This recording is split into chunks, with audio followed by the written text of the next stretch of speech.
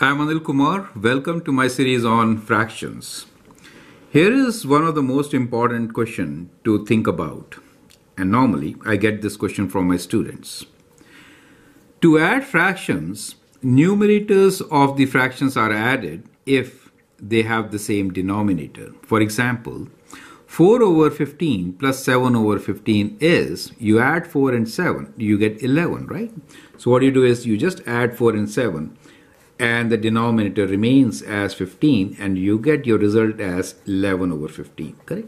So that is how we add fractions. We need to have same denominator to add fractions. Perfect. Now the question comes that we need to explain why the denominators are not added when the fraction has the same numerator. For example, 3 over 5 plus 3 over 10. We see 3 and 3, same numerator, but we are not adding denominators. We don't add 5 and 10 to make it 3 over 15. This is wrong. The question here is why? We know this is wrong, but the question here is why. How do you explain it? How do we explain it? That is the major question which is going to be addressed in this particular video, right? So let's try to understand the concept and we'll get to this why we are not adding the numerators, why we are not adding the denominators when the numerators are exactly same as in our case 3 over 5 plus 3 over 10. Well, think about it like this. When you add two positive numbers, then what happened? Then sum is greater than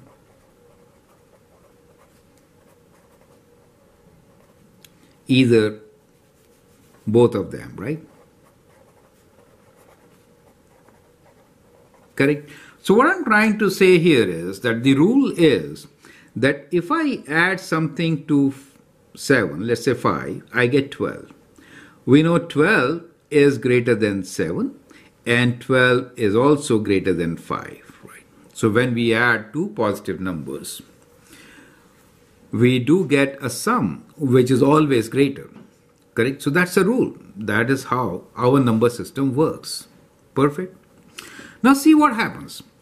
If I have 3 over 10 and 3 over 5, let me write 3 over 5 first, and 3 over 10. If you add the denominators, make it 15, 3 over 15, then what do you get? 3 over 15 is much, much smaller than both of them, right? So that gives you what? That gives you a number, 3 over 15 is smaller than 3 over 5 and 3 over 15 is also smaller than 3 over 10, correct? Therefore, it is incorrect, correct? So that is the idea. When you add, you expect a bigger number, but if you add the denominators, the number which you get will be 3 over 15. In this case, right? Whenever the denominator increases, the number value will decrease.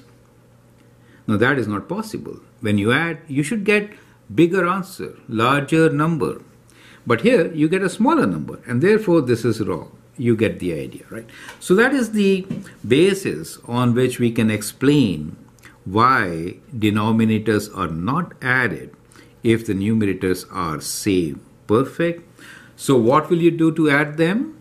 We need to make their denominators same. Perfect. So what we will do here is we'll multiply both terms by 2 to make their denominators same. So we'll get 6 over 10 plus 3 over 10 and we'll add it to get 9 over 10. So that will be the correct answer.